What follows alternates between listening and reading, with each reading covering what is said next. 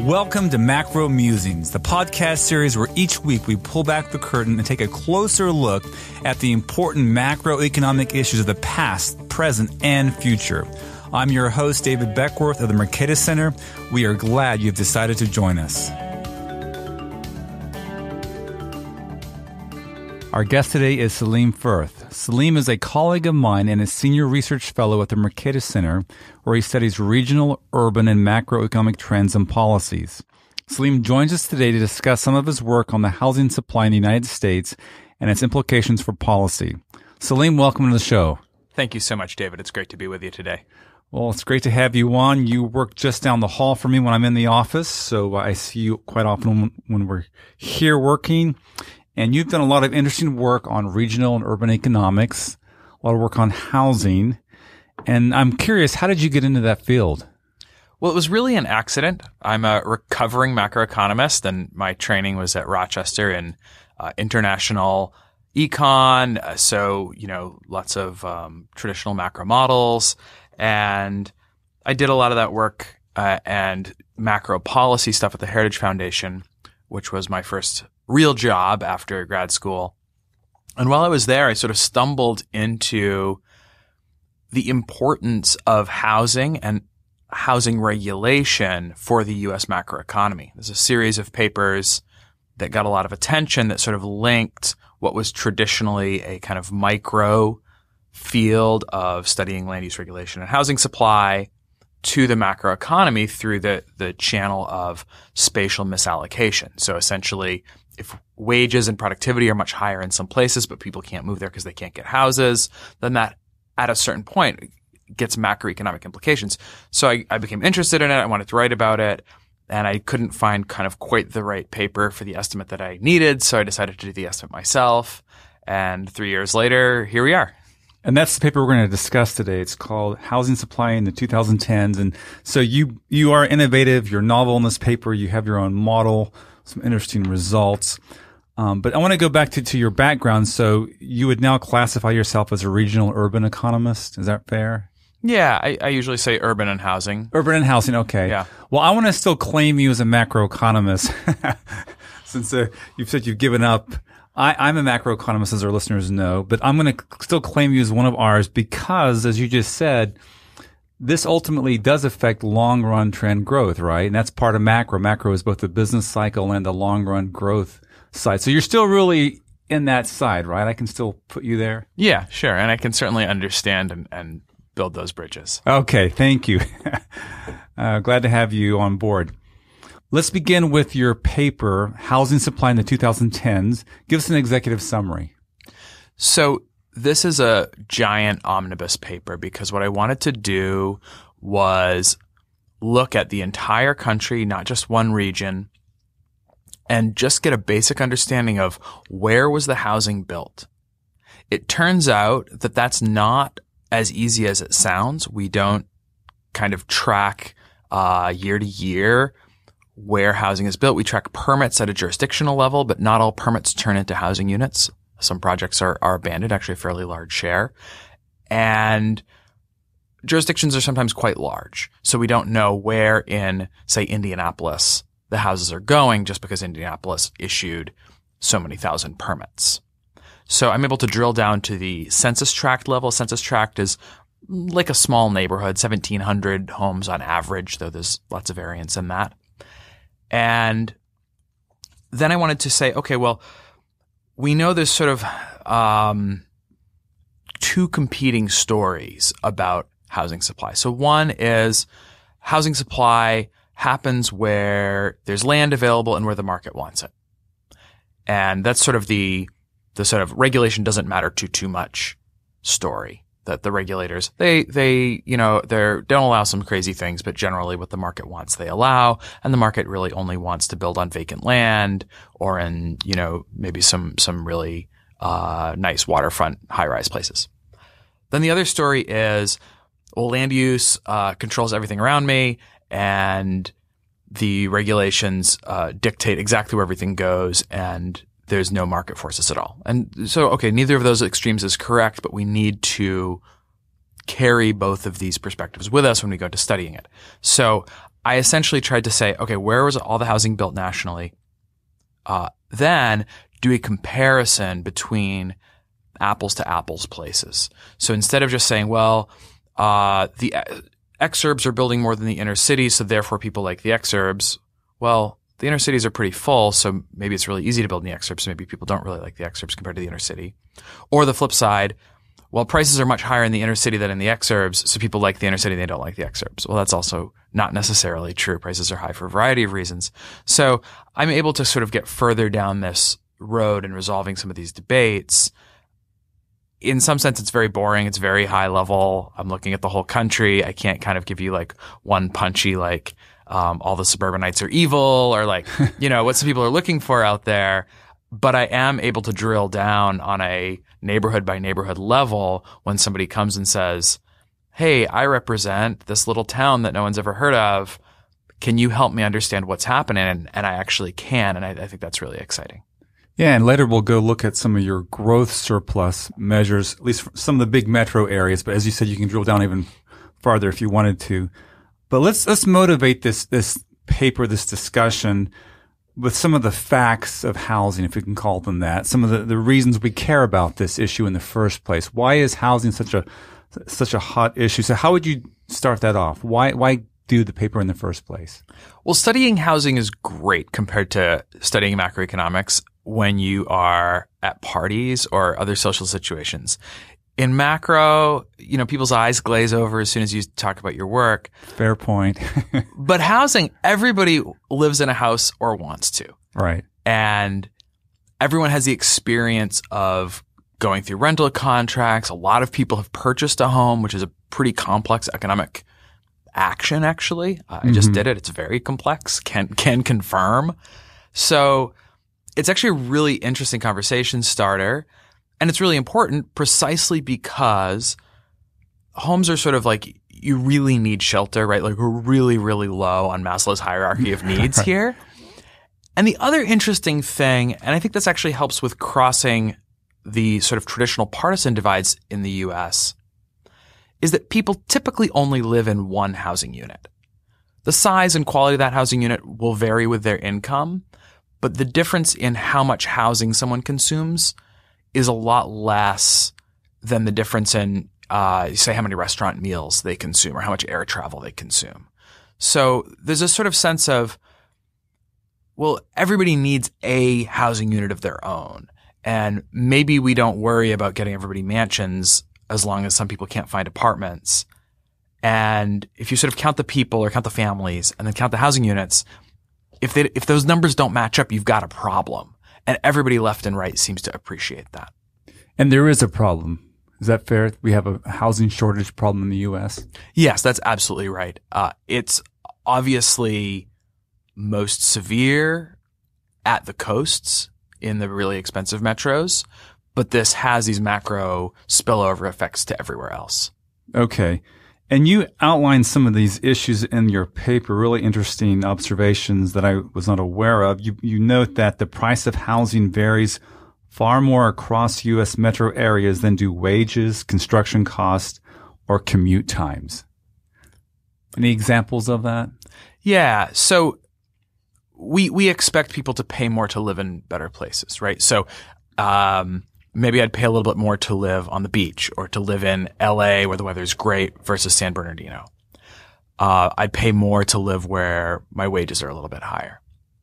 But the difference in housing costs is a lot bigger than what we'd expect if it was just a matter of people paying a little bit more for better access to things.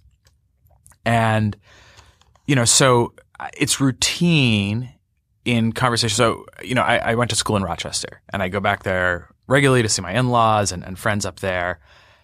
And, people are complaining that, it's really hard to find a house in like the 100 to 150 range right now. There's cheaper houses and there's more expensive houses, but that sort of sweet spot between 100 and 150 grand is just hard to come by. And in DC, where I live, 150 grand doesn't get you a dumpster, right? So, and we see this in rent as well, right? So you can rent a room in a house in Rochester for $300 or $400 a month.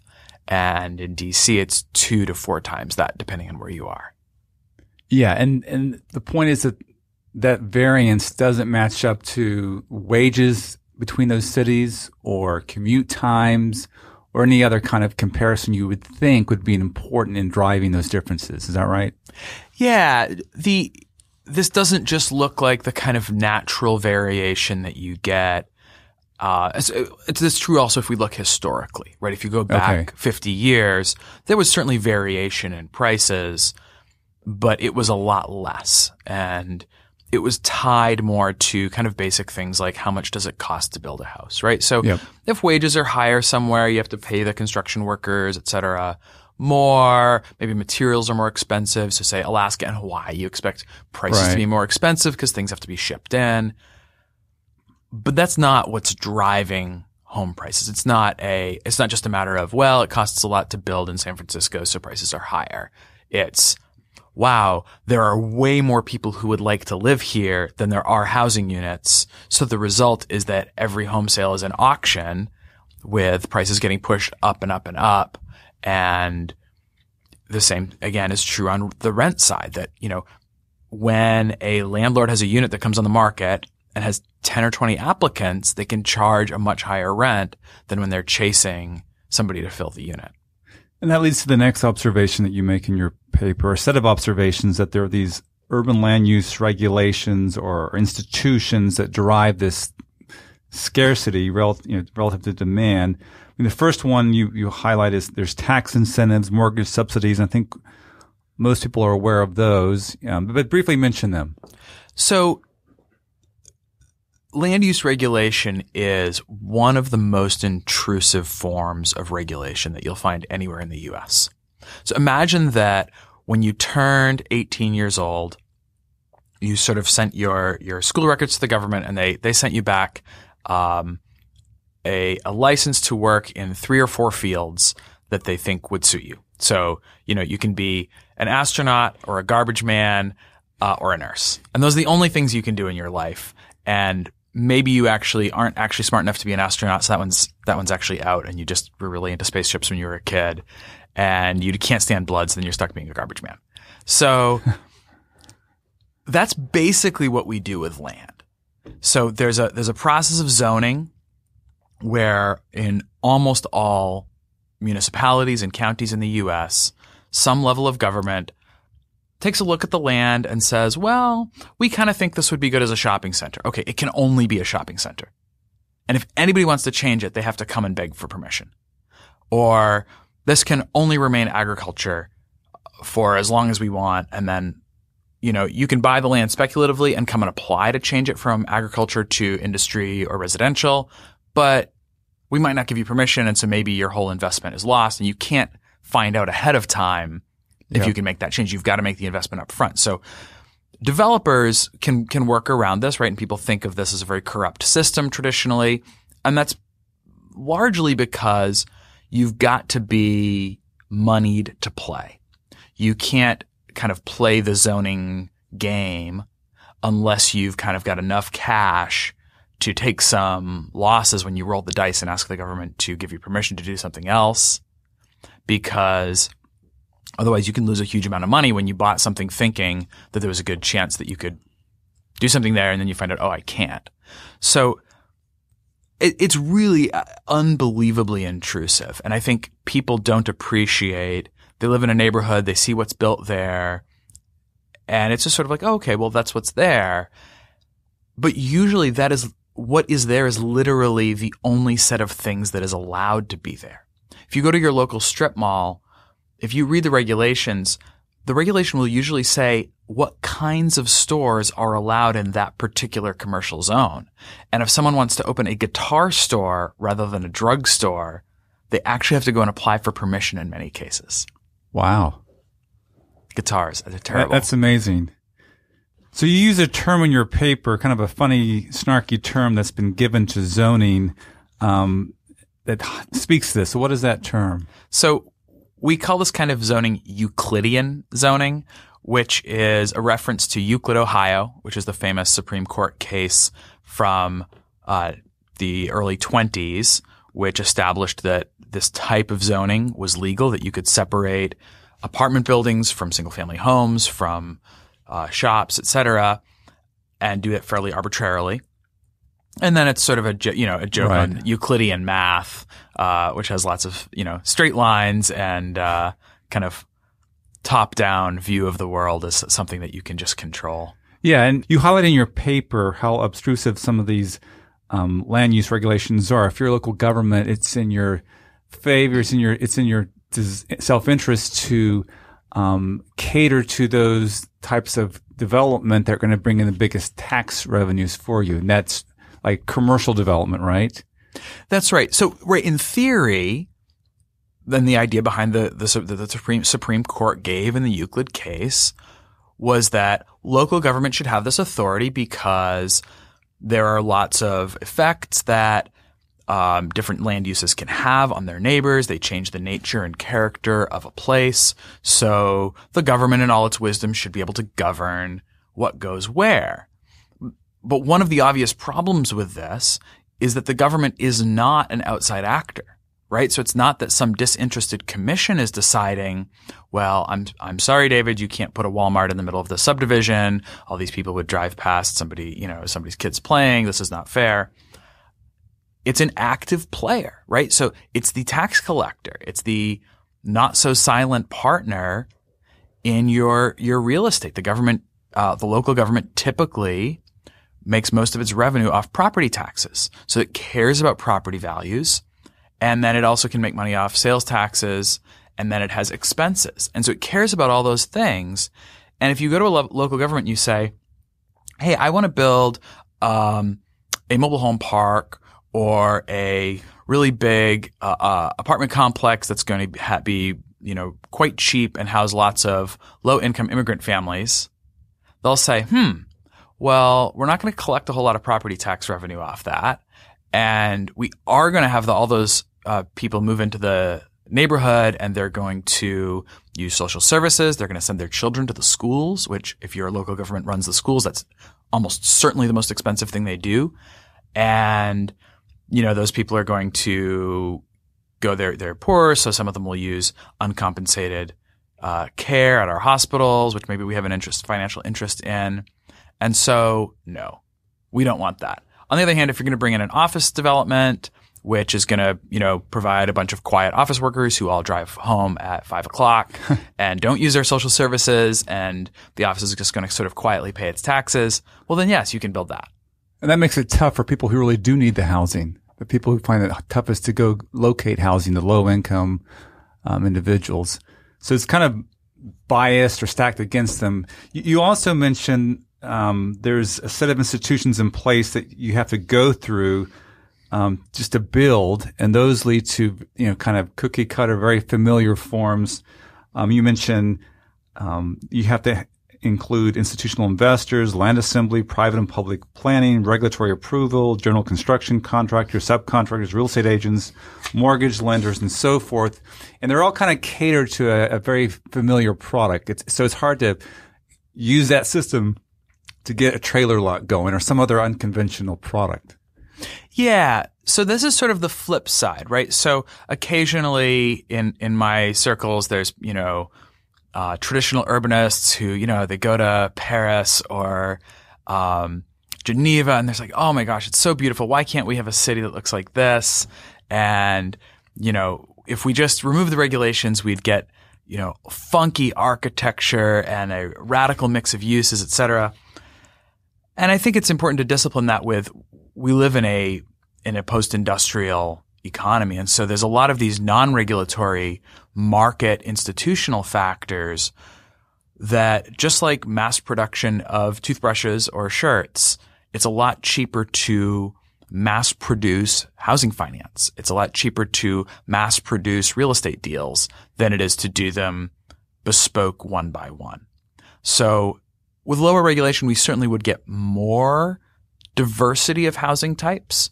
And, right now, have you noticed that like every new development has these kind of like, the fronts aren't flat, the fronts are all really bumpy, and they mix brick and some kind of siding? Yeah. That's because a lot of regulations think that multi-material fronts are somehow better looking. And so they require that you use multiple materials in your Interesting. fronting because they want to avoid you using just a blank brick wall or it's true that the very cheapest thing you can do is usually a single material. The result is really ugly. It turns out that regulators are not great architects. Shocking, right? Nice. But they put in these requirements. The result is we get everything that looks kind of the same, and it's basically built to the regulation. So that happens. And with less regulation, we could get more diversity.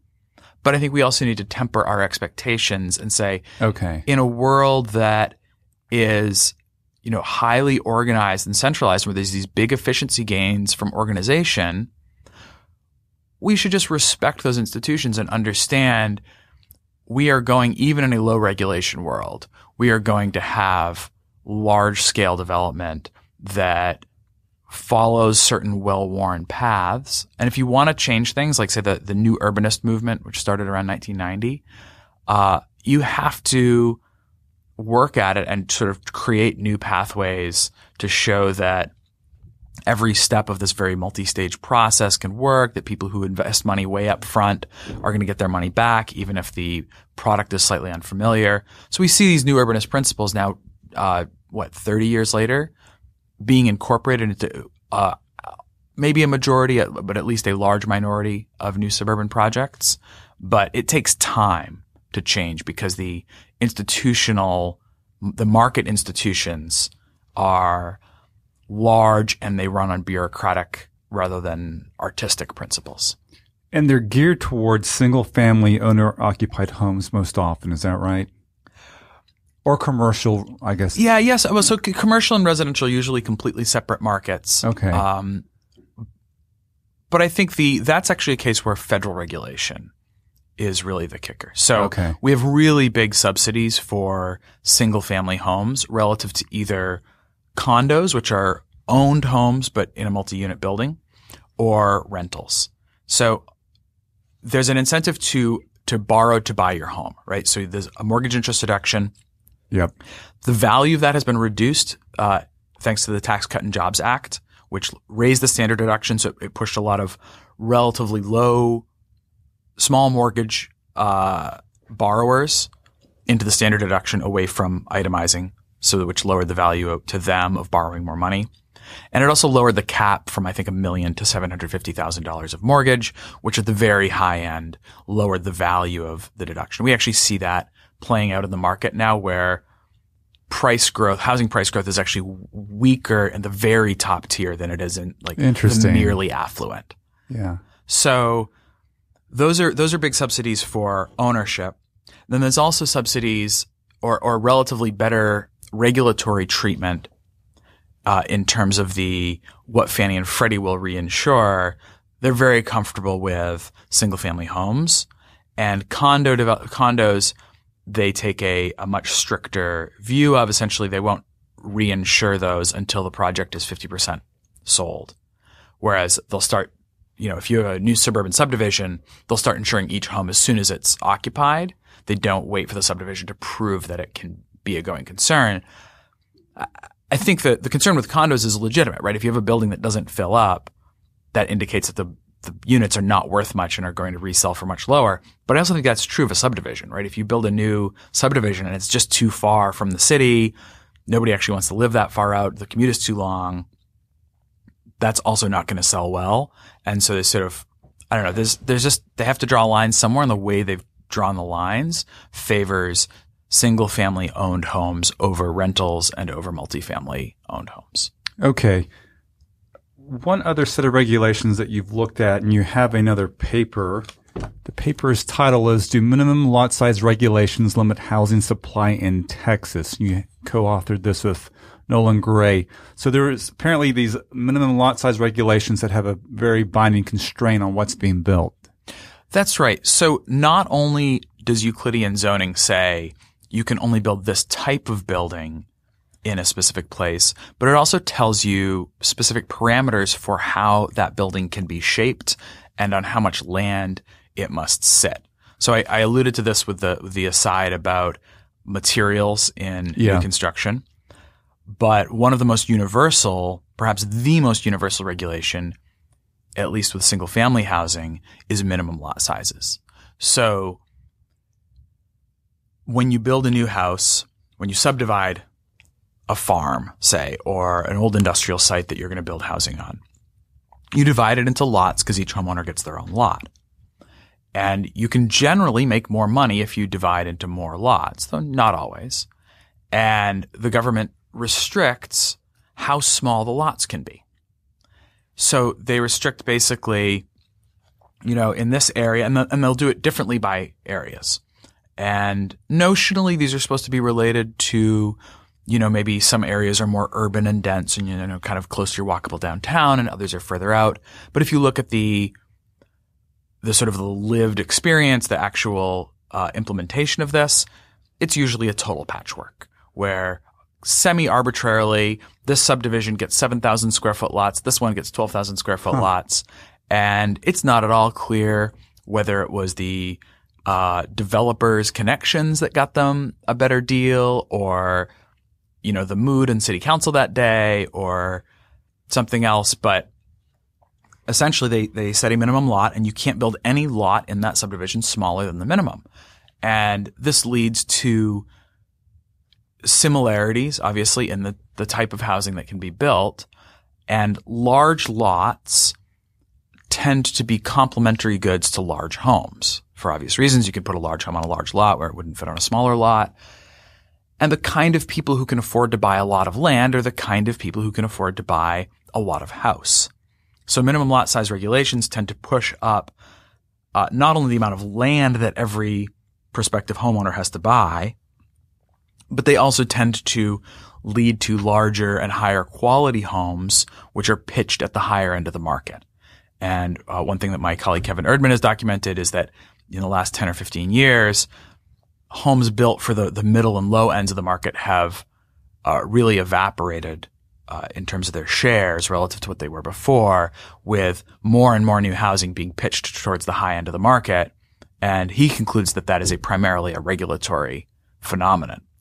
So in this paper, Nolan and I looked at 4 cities in Texas that do a good job of publishing their data. That was basically the criteria. We looked for really high quality data that Nolan, who can do GIS analysis, could sort of pull out and identify the zoned minimum lot size and the actual built lot size for every residential parcel that was built recently in these 4 cities. All 4 of them are places that have grown exponentially in the last 20 or 30 years. So we're talking about sort of like the bleeding edge of 21st century development in Texas, which is a really easy place to build, right? Typically the land that's being built on is flat, dry, and had nothing built on it previously.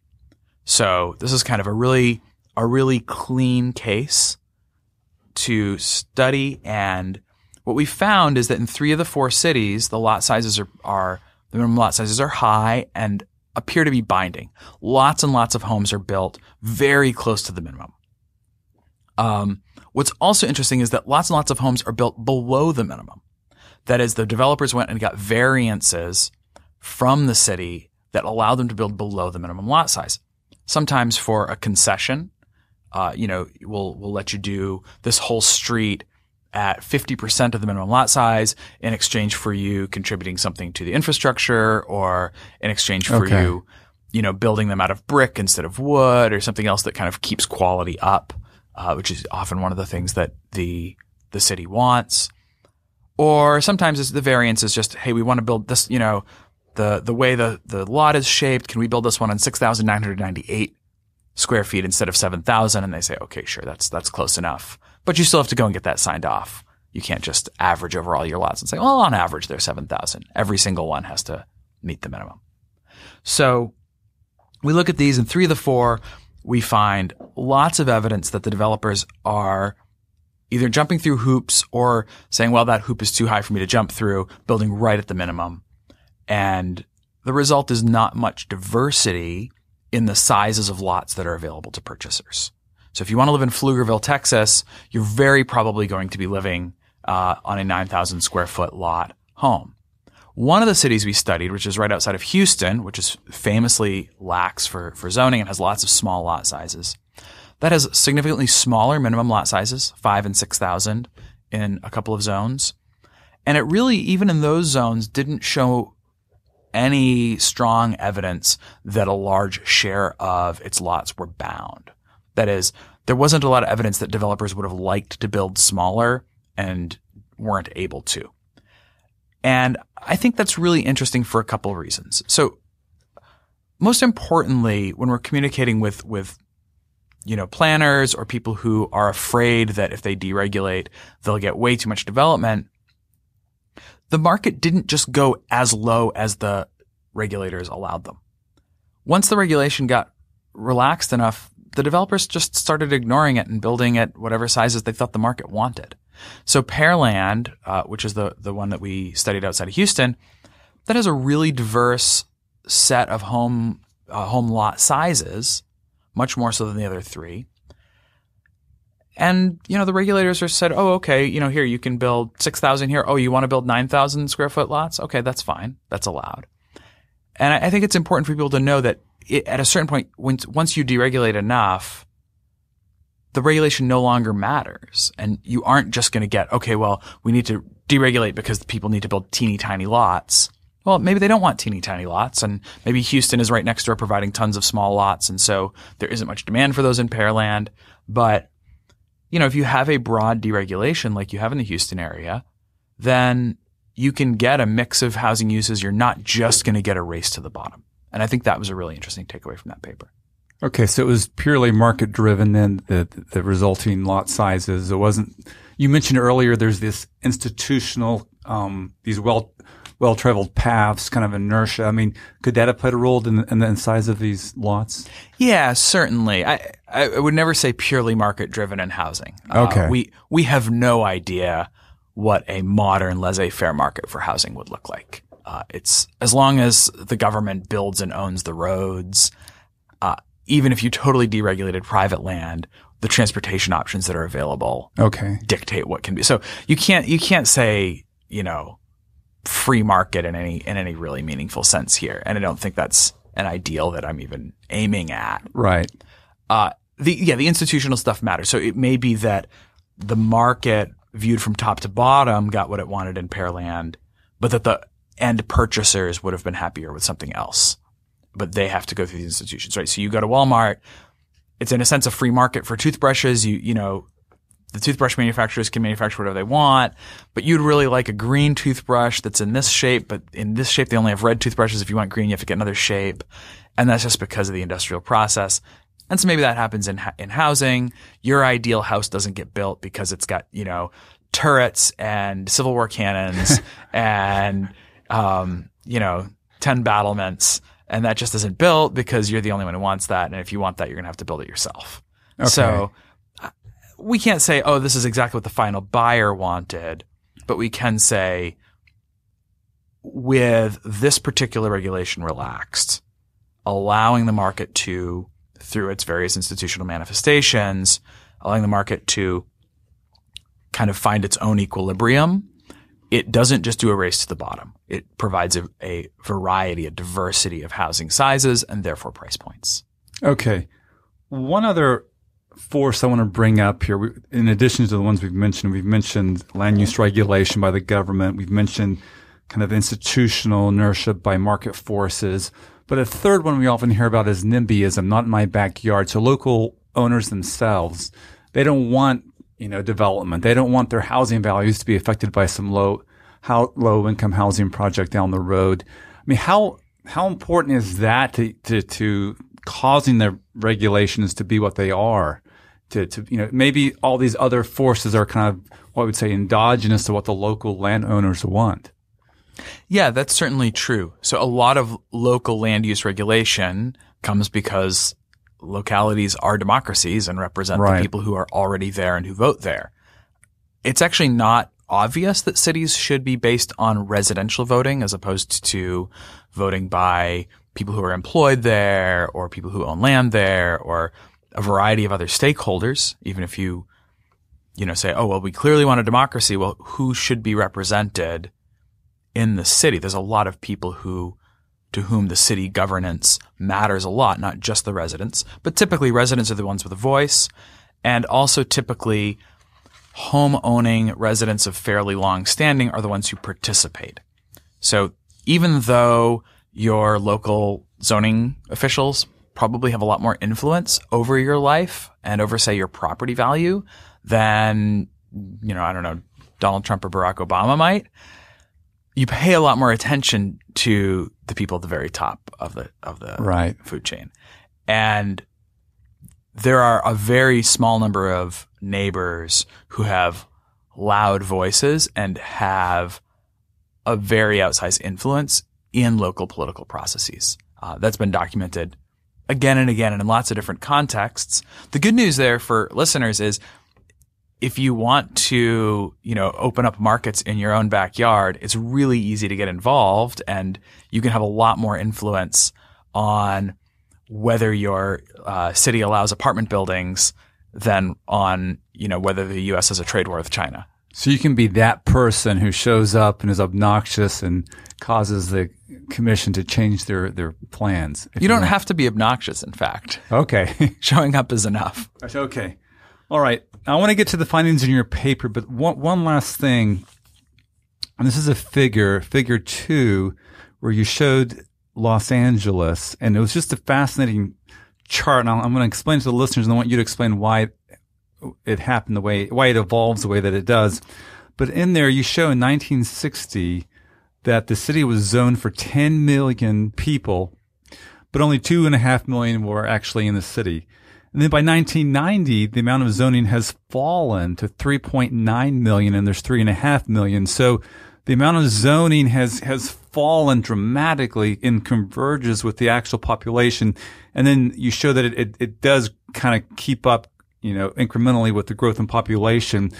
But it's just remarkable that there's this huge gap to start off with, and then it collapses. What's the story there? So first of all, the figure comes from Greg Moreau and his dissertation, which is great work. So he went and did this research of essentially estimating, given the regulations in place every year in Los Angeles, if the city were built out to the legal limit. So if every lot, whatever was there was demolished and what was built was the densest residential thing that could be built legally. Okay. And then you make some estimate of how many people live in each unit. Okay. How many people could live in Los Angeles. And so what he found was, in the 1970s and before, there was zoning, but it was relatively relaxed. You could build multifamily housing in lots of places. It wasn't built in lots of places because prices weren't particularly high. This is, maybe shocking to people now, but it was cheap and easy to move to LA until fairly recently. You could just move there and buy a house with an average income. You didn't have to be a movie star. Really? Yeah. Huh. But as his graph shows, there was this very steady year by year downzoning. So what that means is that every year there were little local fights about this street or this neighborhood or this parcel and whether it could be built up. And every neighborhood, once it was kind of built out as single family, said, actually, we just want to stay single family and we don't want apartments anywhere near us. People who don't earn like us might live here. People who don't look like us might live here. So we'll downzone these so they only allow single family housing. And then the result was that sort of by 1990, essentially the population had grown and the zoning limit, what we call the zoning envelope, had shrunk till they almost matched. And the gap there used to 3.5 to 3.9 million. That's almost entirely accounted for by places that already have something but could be a little denser. Okay. So it's normal, again, like I said with Texas, people don't build up to the absolute legal maximum. So you allow apartment buildings maybe of 10 stories. Plenty of the buildings that get built are going to be 6 stories or 8 stories or 4 stories. So to get to that maximum, you'd have to demolish tons of buildings and then rebuild them to the maximum. So you can't just go get that 400,000 easily. That's going to take a lot of demolition work, which is obviously very expensive. You're destroying capital. And then since 1990, all population growth has basically been forced through the bottleneck of upzonings. So it's these sort of spot upzonings of, somebody comes and says, here's a blighted neighborhood with an abandoned factory. I want to turn this abandoned factory into luxury condos. Okay, you can do that. And it's island hopping. It's fight by fight of here, we're going to squeeze a few more people into Los Angeles. We're going to squeeze a few more people into Los Angeles. And instead of just a general, you have the right to build apartments, you have the right to build townhouses. If you want to, if there's demand, it becomes mother may I housing. And, the predictable result is that those who can afford to and those who are going to be a net positive in terms of the city's finances and who are desirable neighbors, they typically get permission. There was a case of somebody who wanted to build a trailer park. In fact, they actually had a right to build the trailer park, but there was some political tools in place that the politicians could pull to stop them. They didn't build the trailer park. Interesting. I don't want to belabor this point, but that graph is just so striking. It speaks to me that there's some kind of cultural shift or something that's happening in the background where people would go from this tolerance where they would allow anyone to come, move in, build a house, to the 1990 where it kind of, there's this inflection point where they don't. I mean, is there a story behind that shift? Yeah. So some people have called it the quiet revolution in land use regulation. Okay. Circa 1970, essentially a couple of things happened at once. And it's hard to untangle these, and you don't want to be irresponsible and call people racists or environmentalists when they aren't. But there were some racists and there were some environmentalists, and they discovered that their goals worked really well together. And there was also just a sense of kind of that post-war, hey, everybody gets a home. We're going to build Levittown. That had sort of spent itself, and people started to become a lot more nervous. Cities got scary, right? So the crime rate went from being extremely low in 1960 to being quite worrying in 1970. It's hard to remember how rapidly crime grew in that era. So you have a whole bunch of things happening at once. So all of a sudden, in 1970, you've got civil rights legislation that no longer allows racial covenants. So a lot of restrictive covenants that were on the books get wiped off. So people who had some racist control of their neighborhoods lost it. People who weren't afraid of crime because it wasn't a big deal to have an apartment building go in and become more urban. Say if you were in a single family home neighborhood of Chicago and some people started building apartment buildings. In 1960, that wasn't scary because crime was so low. By 1970, going from kind of suburban to kind of urban becomes a little scary because there's this enormous shift in crime.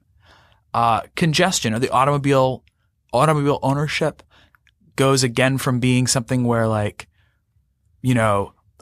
large number but not all families have one car in 1960 to people are starting to get their second car in 1970. Everybody's driving and everything is congested. They were big cars too. And they were big, yeah. Yeah. So there's, again, all these things tangled up, and, there's clearly racism mixed in, and we shouldn't forget it, but we also shouldn't say every person who said that they cared about the environment. And then there's the environmental movement where, people who, maybe just liked to go for a hike in Yosemite once a year in 1960, by 1970 realize, the rapid change in the Bay Area is, shrinking the San Francisco Bay as more and more parts of the shallow bay get filled in and developed. And that view that I used to have of, some mountain outside of LA is now houses going halfway up the mountain. And wetlands, which were in 1960, a wetland was just a swamp that bred mosquitoes. By 1970, a wetland was a beautiful example of nature at her finest with enormous biodiversity, right? If you said biodiversity at a cocktail party in 1960, people would look at you like you were crazy. Right. And so there's this huge shift in all these attitudes. And the result was sort of everybody said, freeze. We're not sure that any change is good anymore. Building anything might hurt the environment. It might lead to more congestion. It might bring brown or black people into my neighborhood. It might lead to an increase in crime. It's all these things that people weren't so sure they wanted. And the one thing they could all agree on was, let's just stop building anything. This has gotten a little out of control. Everybody just freeze. Stay where you are. Very interesting. So this is another point that highlights how awful the 1970s were. I mean, as macroeconomists, we look at the 1970s, we see a decline in the productivity growth rate. There's high inflation. Culturally, I might say the music wasn't the greatest. People could argue with me about that. But man, this is another kind of another strike against that decade. It all comes to a head, at least in the 1970s. So, yeah. And then it takes a while for that impulse to then filter through the institutions, right? So you see by 1990, 90s, this has sort of been completed, but that's essentially the 70s is a turning point. 1970s is a turning point where people move from being relatively permissive, and I think before 1970 zoning is thought of as like what Bill Fischel calls good housekeeping, right? You don't build Walmarts in the middle of suburban subdivisions. You don't build factories right next to residences anymore. And, just kind of like keep things clean, make development just go through some kind of basic parameters, maybe a few bribes along the way was always the accusation.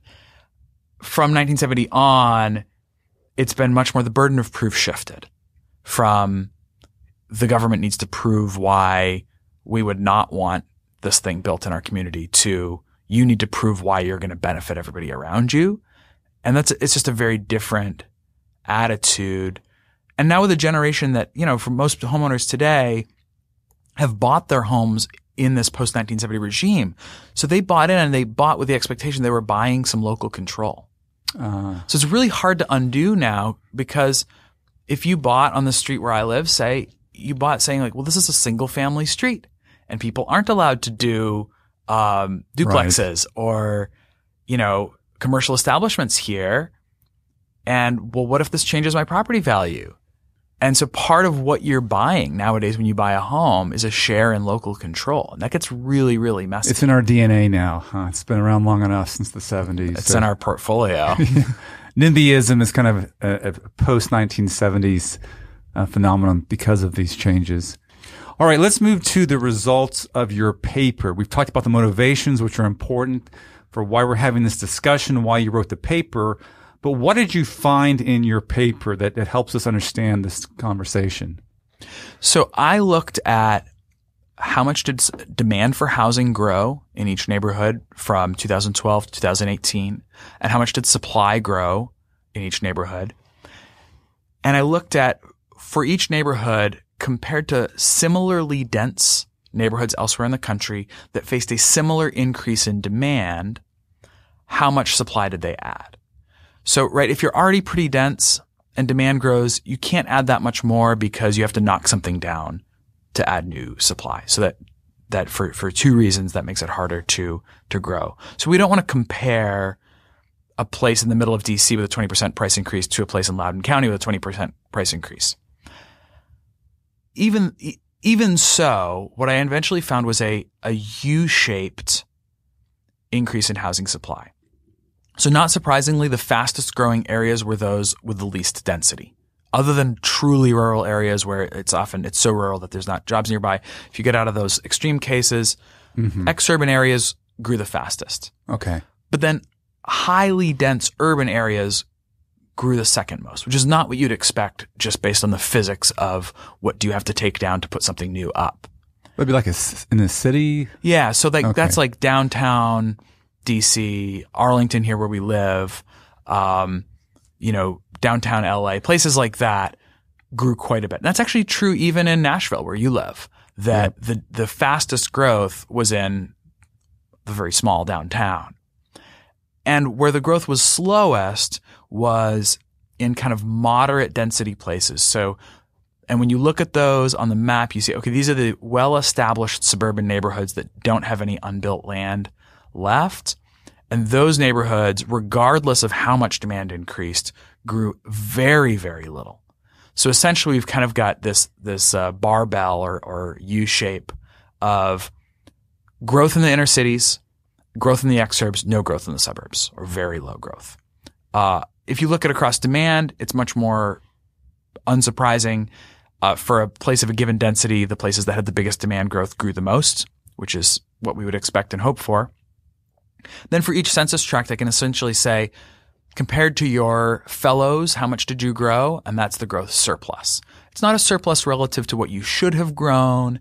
It's just relative to what other places like you did. Okay. So if you're a suburb, you actually get really favorable treatment. You're compared to other suburbs. So you're not compared to the exurbs or the inner city. It's just, well, all suburbs get, seem to be really low growth, but even relative to those other low growth suburbs, how well or poorly did you do? And so I get some results that are completely expected, and I get some that are kind of surprising. Well, once you go through them, you have table 6 for some the metro areas at least. Why don't you talk through some surprises?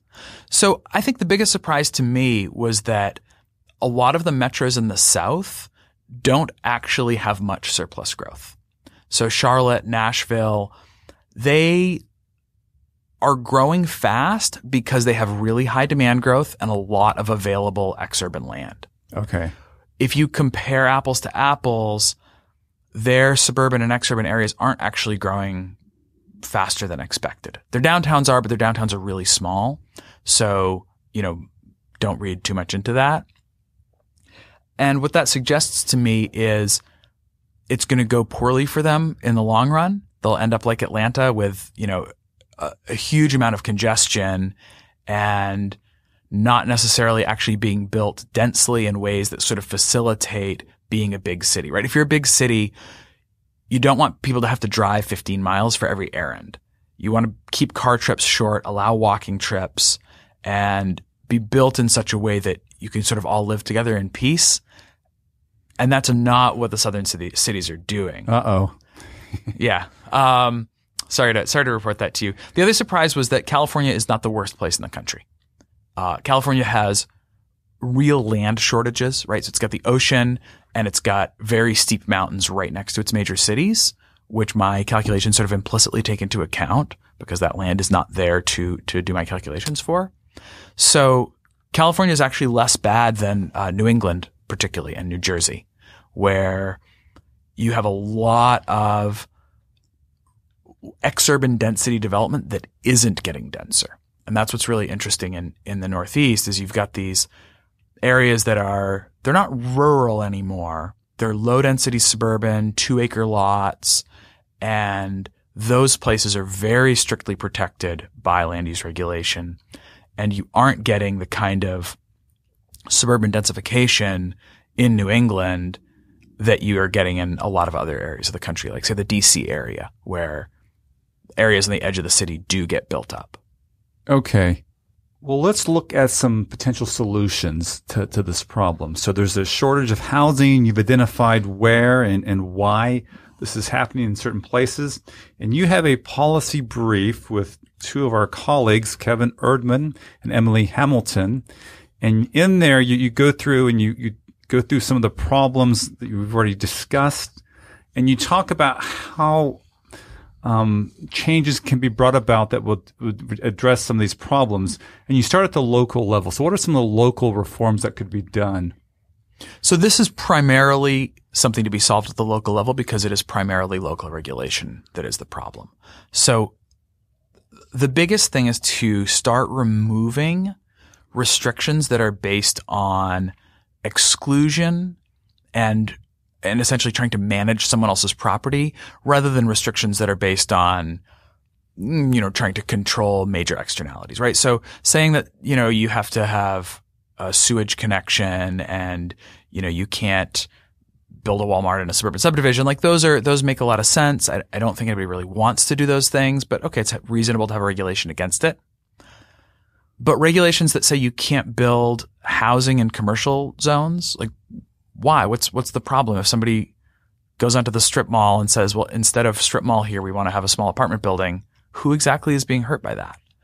Or regulation that says single family homes need to be on 9,000 square feet of land.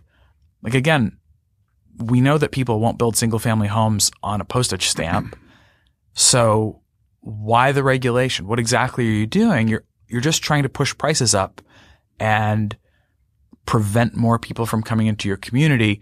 Those are the kinds of things at the local level to relax or remove so that more multifamily housing can be built and denser single family housing can be built.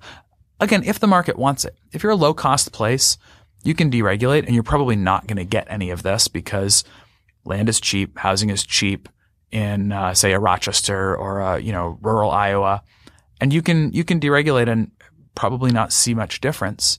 But if you're a place with high demand, you will see more people moving in and a more income diversity and more housing diversity if you deregulate. So if you're a city, big urban area, and you mentioned like Houston, Atlanta, Minneapolis, Seattle, they've gone in that direction. Is that fair? Yes. Well, I don't know about Atlanta. Minneapolis certainly has. They are in the process of allowing up to 3-family homes in every district, every residential district in the city. So, which is actually traditional development there. So when Minneapolis was first built, you could build in virtually every neighborhood up to 4 units in a structure. And they downzoned, like we talked about in LA. And now they're reversing that to say, okay, you can subdivide existing large homes into 3, or you can tear down a decrepit old home and build a triplex. So those are some really good steps. Okay. I'd also say suburbs are where the action is, right? So the cities already have density and they're comfortable with the idea of apartment buildings.